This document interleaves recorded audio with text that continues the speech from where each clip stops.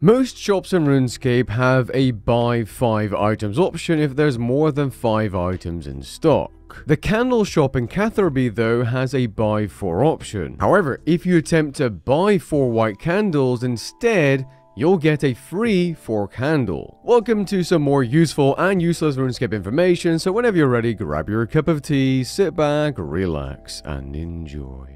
If you think this shield looks cool, keep watching as I'll tell you how to unlock this hidden cosmetic override. To unlock it, all you'll need to do is complete the Diamond in the Rough quest. After completing the quest, head over to this location south of the Lumbered Swamp in the Caridian Desert. Once inside, pick up the bronze scimitar you can find on the floor and start slicing open the dung beetles. After a few kills, you'll find that they drop the Aten shield and or the Urias axe. After picking up either of these items or both, you'll unlock them as a permanent cosmetic override. Now, I'm not really a fan of the axe, but I reckon the shield is worthy of some Fashionscape sets, and that's why I'm sharing it in this video. If you ever find yourself losing your Salve Amulet E, or you need to get your Salve Amulet enchanted, well, the fastest way of doing so isn't, in fact, going through the layer of Tarn Razalor.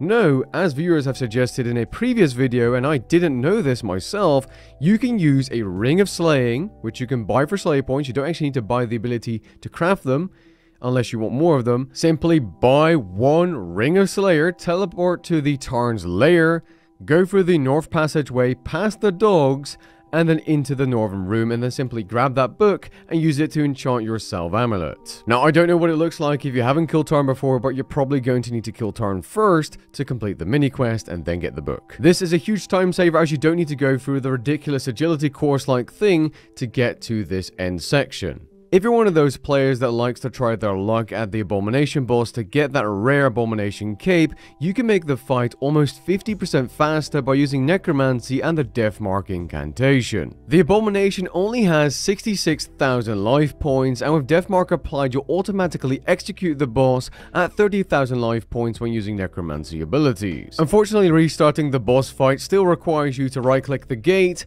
and then click the rock, and then go through some dialogue. Really annoying. Did you know you could check your metal bank and therefore the amount of ores and bars you have from your bank by clicking on this icon? Well, in case you didn't, now you know. Unfortunately, it's just the ability to view your metal bank, and you won't be able to withdraw anything from this interface. If you ever find yourself in a dark area in RuneScape, mainly in the older areas or perhaps during quests, simply right-click your world map icon, choose Skybox and Filters, and then click the Midday Skybox filter. This will light up any dark area in the game, which is incredibly useful for something like the Dungeoneering skill, where the majority of the floors are incredibly dark. A lot of players dislike Dungeoneering. In fact, so many players dislike Dungeoneering that I made a dedicated video about this not too long ago. A solid way of training Dungeoneering as a daily is, surprise surprise, to do the Dungeoneering daily challenges. In Burthorpe, you can quickly toggle every skill you've got maxed if you want to increase the odds of getting Dungeoneering daily challenges. If you're maxed and you're going for 120, you can block everything and just get Dungeoneering dailies. Now, before you start doing daily dungeons to complete your challenges, you should know that the fastest way to complete these challenges,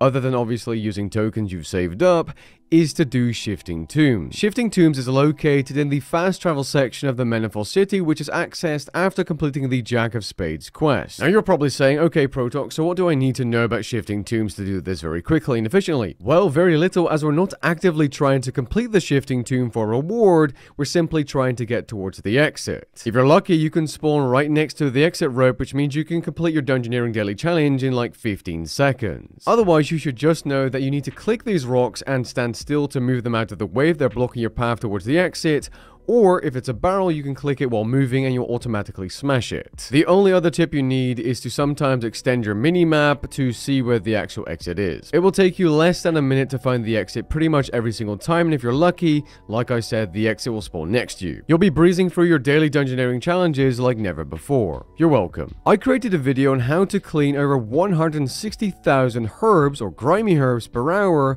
a little while back. That same exact setup can be used to charge urns at a stupid fast rate. All you need to do is go into your layout mode and resize your game view, make it as small as possible and place it in the bottom right corner of your screen. Next, make a bank preset with your urns and runes, or if you can use a staff for unlimited runes, as you can do that now as well, an earth staff for, let's say, for example, woodcutting urns.